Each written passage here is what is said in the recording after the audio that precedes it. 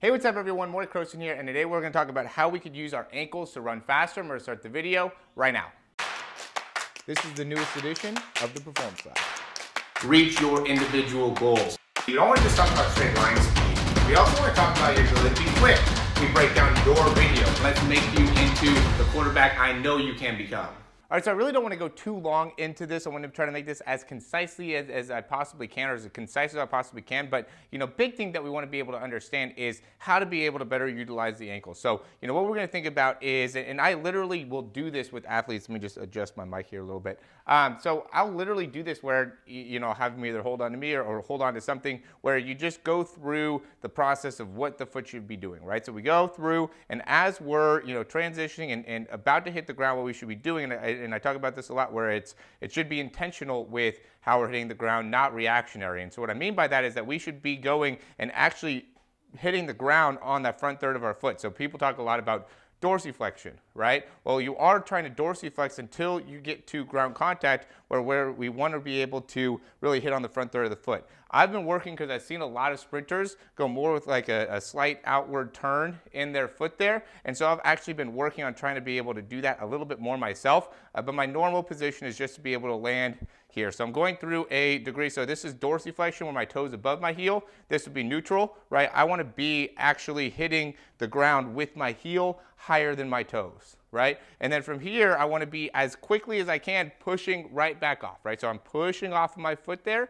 Okay, when I go through that push off, I want to immediately be getting right back into dorsiflexion. So I'm here, I'm pushing off, and then, and the push off shouldn't be like a big focus on pushing back. You should actually be landing and transitioning off, and then immediately getting yourself right back into dorsiflexion and really trying to get your toe to be able to face straight up towards the sky the best you can. And what happens is, because of how fast it is and how much force you're generating, as you go from here, there's going to be a time period where you're going into dorsiflexion as you're driving your knee forward. So then as you get the foot out in front, that will help you get this shin angle where your shin gets slightly out in front of the foot, and that allows you to go back, cycle back down through and hit that foot. And really we want to be trying to hit the foot down underneath the hip the best that we can, and being able to get as much extension in the knee that we possibly can, and being able to best stabilize there. And what I mean by that is that we don't want to end up hitting the ground and having to sink down a lot into that, right? There's going to be some degree of knee flexion, ankle flexion, that's going to happen, hip flexion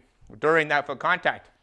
But we want to be able to optimize it, right? We don't want to end up going here and having to spend a lot of time on the ground. And the reason you end up having to spend a lot of time on the ground is if you really have to absorb it. The better you can go and land and be able to transition right back off that foot will really make a big difference in being able to, run faster. And during this, I want to be able to show some examples of some of the best people in the world actually doing exactly what it is that I'm talking about here. And the reason is I think it'll help you in being able to see, exactly what that should look like, exactly what your foot contact, right on the front third of the foot should look like, right? And show a variety of different types of people, right? Women, men, different heights. So then you could utilize that to be able to, run faster overall. So yeah, that ends up being the name of game here, of being able to, improve your ankle range and how much force you're generating through your ankle, is really being able to understand how that cycle should work and how the range of motion should work through there. So try that out. You could do this same type of drill just to be able to feel, or even just like walking. I'll have guys just like walk and be able to really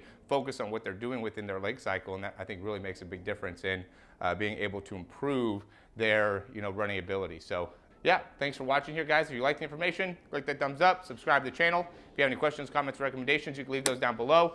Check out the description. We have a lot of different things going within the speed program, and I think that ends up being really beneficial. We also have all the different breakdowns, all the things that we could provide to you from a developmental standpoint. I think that the breakdowns at the end of the day are the best thing that you could do, right? The best thing that you could actually see consistent improvement from is going to be doing the breakdowns and making it so you can get a understanding of where you are from an athlete perspective, and how you can improve as an athlete. And so if you don't get any numbers, if you don't get any specifics to that, then it becomes difficult to be able to understand what are the parts of your sprinting mechanics that can get better. So yeah, check out the programs without the speed breakdown program. Right now that's what it's labeled. I have been giving people speed breakdowns with that, so if you want to get 3 months of training, check that out. I think that's a great option for you.